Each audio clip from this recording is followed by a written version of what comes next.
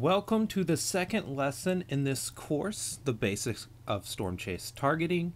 Today we're going to talk about surface patterns, and we're going to talk about just all of the different boundaries that you would target as a storm chaser.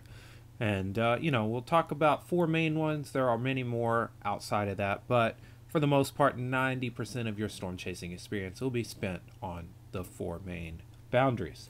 Again, the disclaimer: storm chasing is dangerous. This guide is meant as a supplement to any official training you may get, but keep in mind that your safety is yours alone, and you should really just use common sense when storm chasing.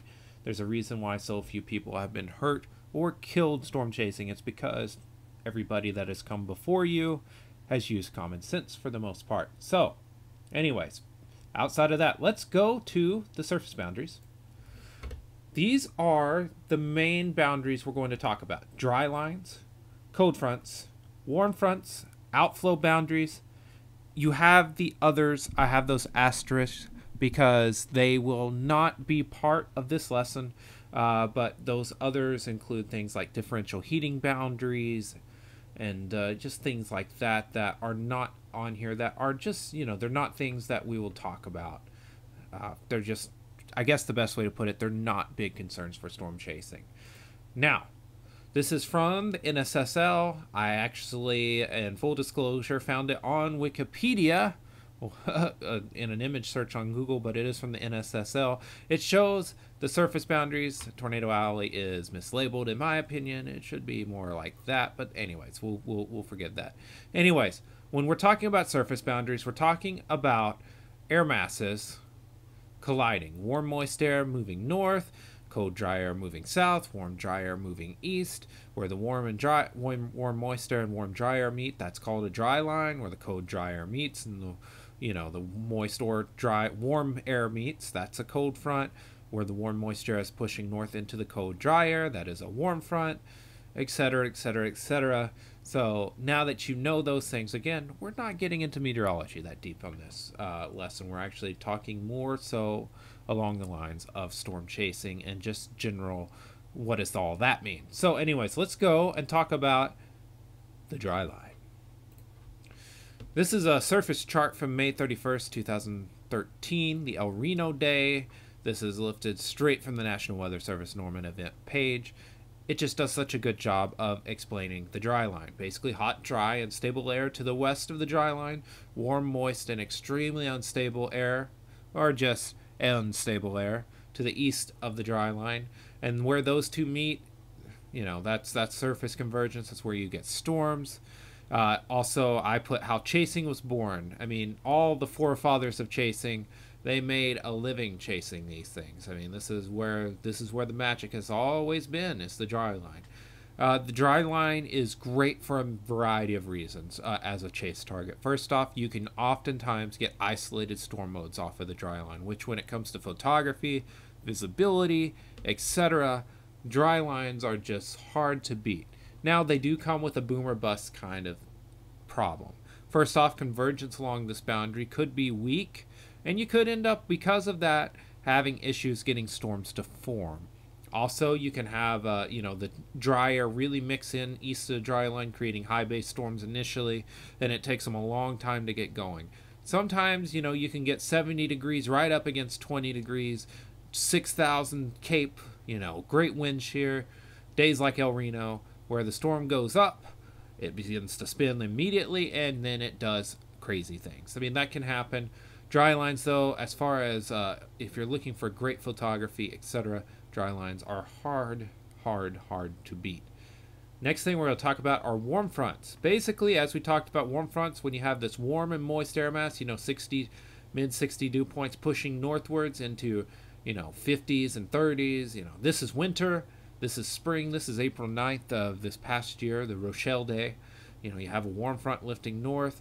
This is where it's at. I mean, you'll oftentimes get storms forming along these, especially when they begin to stall a little bit and you get that nice convergence along them. The problem with warm fronts, I mean, they can be tornado machines for sure.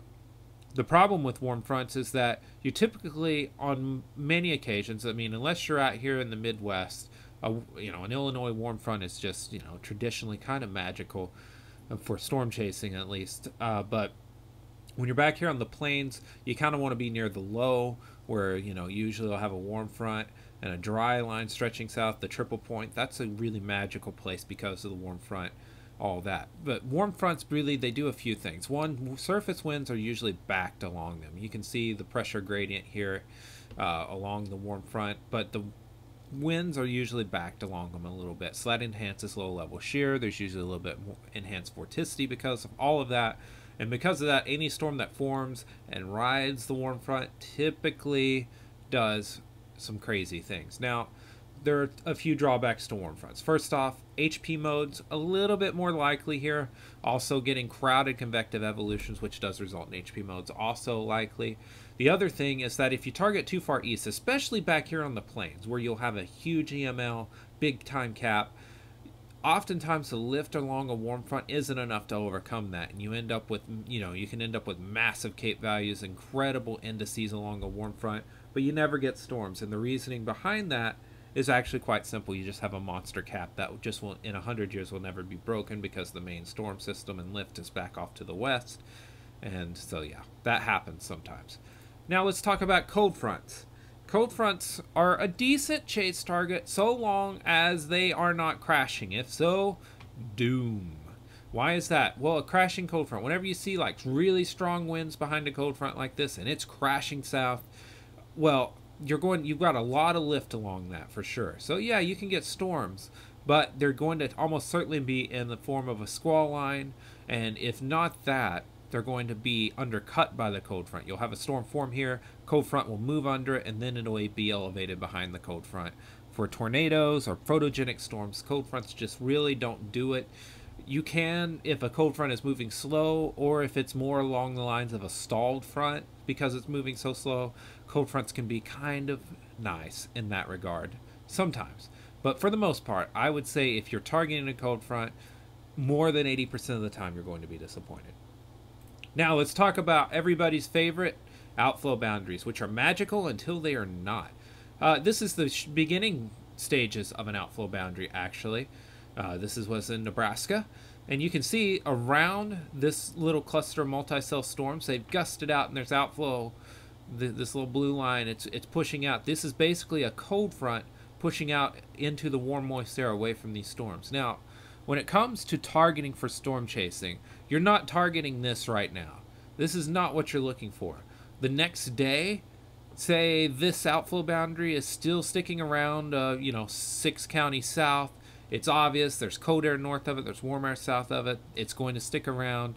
Then it's basically, at that point, it becomes an effective warm front. And at that point, again, if you can get storms along it, it could end up being a magical tornado machine kind of chase day.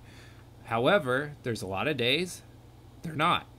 That's because either the outflow boundary is just too weak and you don't get storms against a strong cap, or the outflow boundary is in the presence of a weak cap and you get storms everywhere.